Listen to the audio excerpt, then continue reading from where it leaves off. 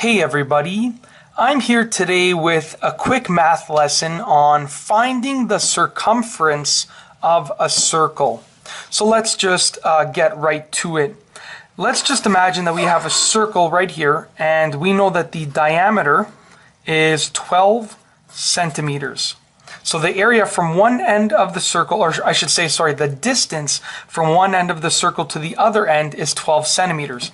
Now we know that the circumference of a circle is equal to pi times diameter. So all that we have to do is make sure that we know what the diameter is, and obviously pi is roughly 3.14, but to get the exact calculation I'm going to use a calculator. So the circumference of the circle is equal to pi times 12, because 12 centimeters is the diameter. Now if I open my calculator right here, and I'm just going to turn it sideways to get some more options, I can just simply do pi times diameter, which is 12, pi times 12, and that is equal to 37.69 centimeters, but instead of doing that, I'm just going to round it to 37.7 centimeters. So the circumference is equal to 37.7 centimeters, and all that I did was I took the diameter and I multiplied it by pi. Now I'm going to show you another example that uses the radius instead. Now let's imagine that we have a circle just like that, and the radius, which is the distance from the center point of the circle to the edge of the circle, let's just imagine that the radius is 8 centimeters.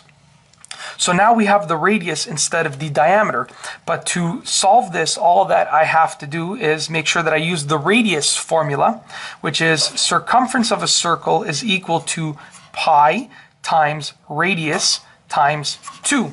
Very simple, pi r2.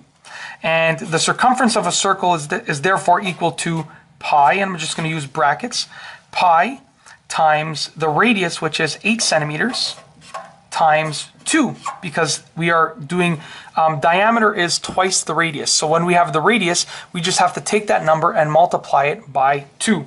So all that I have to do is put this into the calculator once again, just like this, and I'm going to do pi times the 8, which is the radius, times 2. And that gives me 50.26 centimeters.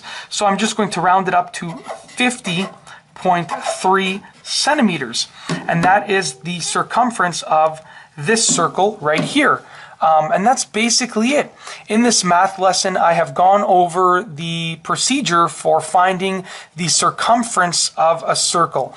And I have shown you the method that involves the diameter of the circle, and I've also shown you the method that involves the radius of the circle.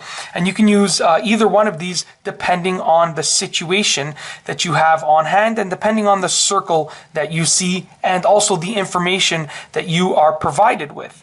And that's basically it. In this math lesson, I have gone over the two different methods for finding the circumference of a circle. And that's all I have for you today. Thanks for watching.